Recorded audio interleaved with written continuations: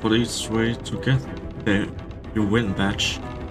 It is good as you get as much of the speed in the gym as possible, since you will be quicker to dodge when you get faster and faster.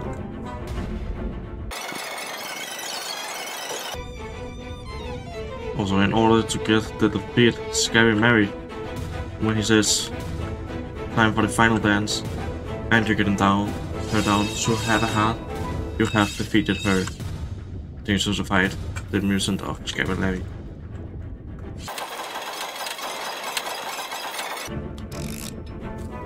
So now there's go down to have a hair, you will get the achievement. You don't see it here because I've already got it.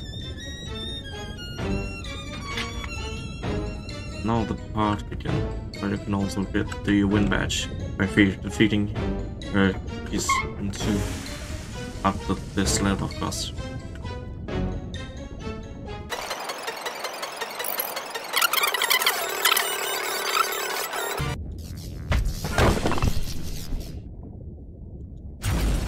To get the win badge, you need to get right to the end. Doesn't do anything with how many riots you do, but you'll still get the badge. That's how you get how to defeat Scary Mary and the win badge.